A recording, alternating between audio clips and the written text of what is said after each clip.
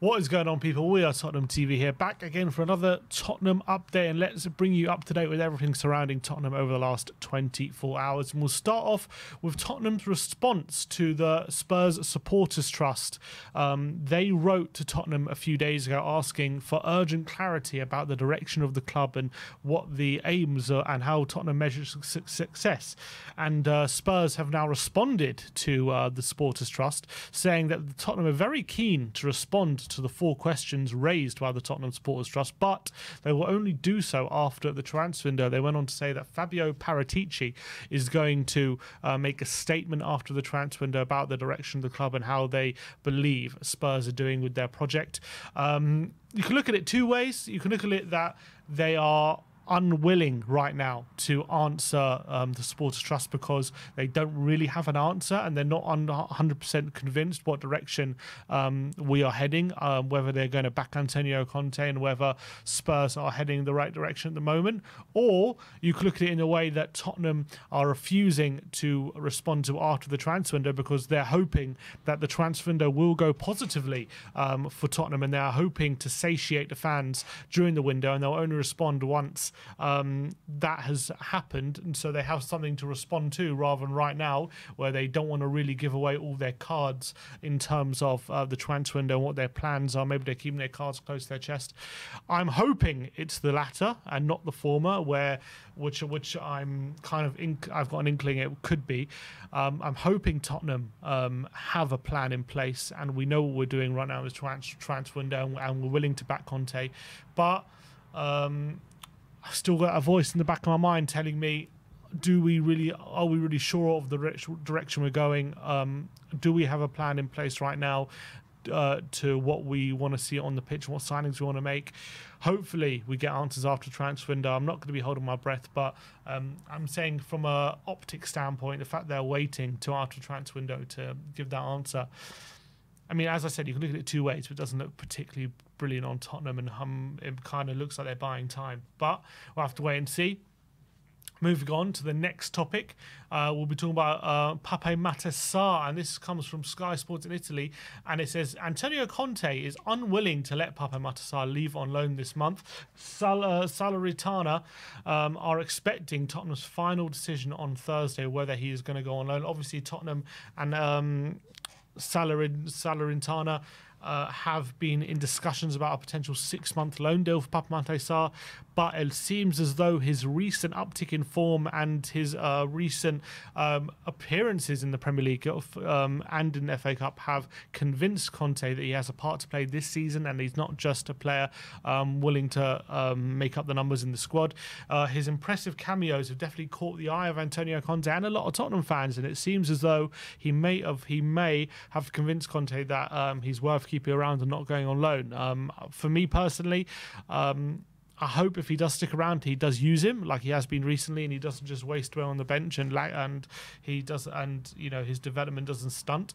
I hope that doesn't happen. But I, for one, have definitely been impressed by some of his latest appearances, and he definitely looks like he's ready to contribute. And if Conte is unwilling to let him go, it seems as though he agrees. So that could be very, very positive for his development at Tottenham. More now on Pedro Porro. Who else? First of all, we'll talk about the update from Fabrizio Romano. He says more on Pedro Porro. Can confirm again he's Tottenham's priority as a new right back. As reported last week, Spurs are now in contact with Sporting via intermediaries to discuss and find a way for January move. But Sporting have been clear it's either 45 million release clause or Porro will stay. Mundo Deportivo and The Sun are claiming Chelsea are closer to signing Pedro Porro than Tottenham, and they could be looking to hijack the deal, which is obviously a source of concern and paranoia for a lot of the Tottenham fans. As I've said before, if Spurs scouting network have identified Pedro Porro as the right back they believe can be the upgrade in that formation and in that position, then I for one think 45 million release clause isn't that much of an outlay to the benefits it will give us. Now I know I understand deals aren't always simple if you want to do them in installments rather than paying all out up front and all these kind of different things, and negotiations go into play, and I get that. But I don't want to be sitting here at the end of the window thinking, oh, you know, we didn't push the boat out more. We let either Chelsea get him or he's still at Sporting, and we're going to have to contend with Doherty and Emerson for the second half of the season because we didn't want to stump up the cash. I, for one, think the excuses have run out for me for this board when it comes to these kind of deals, and we are desperate for that position. Everyone knows it. We needed it in the summer. We didn't adequately, boost that position. So it's time now to spend the money where it needs to be spent, and Pedro Porro, I believe, could be the player that we need in that position. And it seems as though the Tottenham recruitment and Conte believe the same. So sign him up. Last of the transfer news, Ben Jacobs was talking about Harry Kane, and he claims Chelsea and Man United could be in the conversation for Harry Kane this summer. Spurs were asking 200 million when Man City came calling 18 months ago. The price would still be over 150 million. Now, that's interesting because obviously he would have 1 year left on his contract in the summer, and he'll be 30 years of age. And let's be honest, whoever you are, if you're 30 years of age and 1 year left in your contract, you are not going to be sold for 150 million. So if he's saying that, is he pricing Kane out of a move if Kane decides not to sign a contract in the summer and decides he wants to leave? We're not getting 150 million for him in that kind of situation.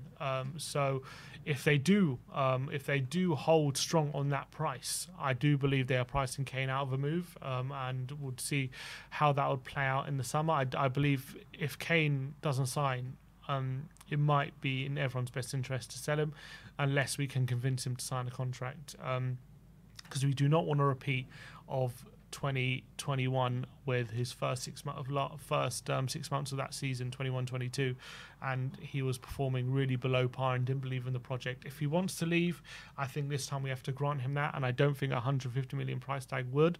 I do believe that would price him out of a move. So if he doesn't sign in the summer, I do believe would have to lower that price tag. But if he does sign, I don't think he's going anywhere, and I believe he's in it for the long haul now. That's what I'm hoping does happen in the summer, but still very up in the air. His future tied to Conte's future, so it's going to be very, very interesting to see what happens. And last but not least is some injury news coming out of Hotspur Way yesterday. Dejan Kulusevski and Yves Bissouma have returned to full Tottenham training yesterday. Bentancur and Richarlison still not among the Spurs players among the group training, but there is hope that Bentancur will be available for the North London derby, definitely in a bench capacity. But Kulusevski would be a massive return. He's so important to our attack, and he really would allow us more threat up against this Arsenal side, who are very, very dangerous. It's going to be very difficult to play against. And we know that Kulusevski, I believe he was missing in the last North London derby, but he makes such a difference to his attack, and it's a massive boost that he's going to be available. Bissouma, it's going to be interesting to see if he is available for the North London derby, which it looks like he will be, whether he does play, if Bentancur's still out, or whether he gives Sarr a run out in the North London derby, considering his recent form, or will he think that the occasion is too big for him? I, for one, would probably stick with Bissouma. It's probably a safer option, but Sarr has definitely shown something, so I would consider it, but I think I'd go for Bissouma ultimately. But Kulusevski, I think if he's available, get him in the team as soon as possible. As much as Hill has done well, we need Kulusevski fit and ready to go, especially for such a big game. So massive boost, he's back in full training, and let's hope he is fully fit for Sunday. That is your Tottenham update. Let me know in the comment section below anything we talked about today. Like, subscribe and comment, and as always, come on you Spurs. We are Tottenham.